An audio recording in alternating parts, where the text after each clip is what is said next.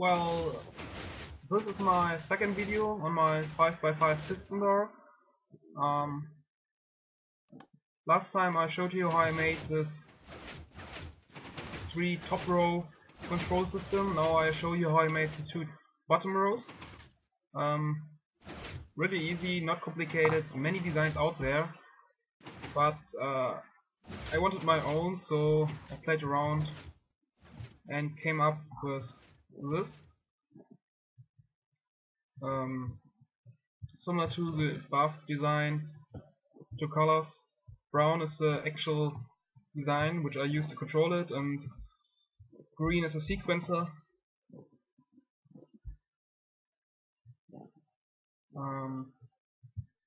Well, again, easy expandable, and the design itself is easy too.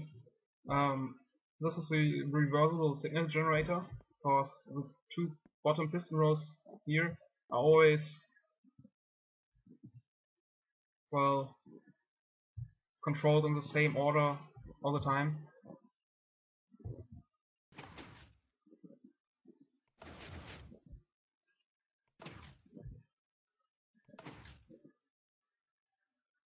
Two rows up.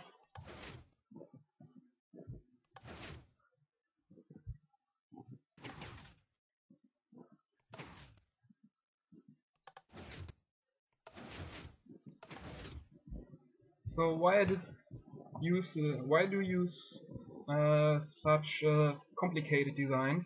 Well, easy. If I would just place down a piston here, I could activate it by this line, but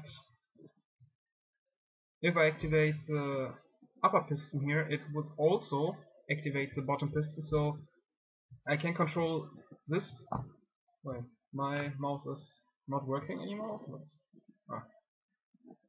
So I wouldn't be able to control this piston alone for itself. You see, I wouldn't be able to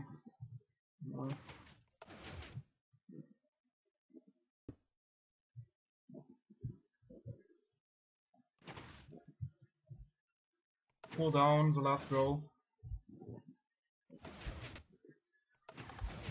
and therefore I use this, well, complicated way. I think it's nothing too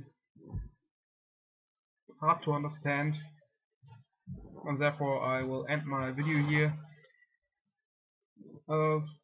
If somebody gets interested in other parts of the gate, just ask.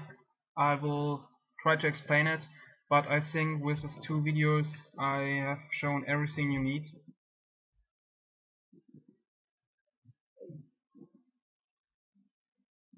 Yeah, that's all. Thanks for watching.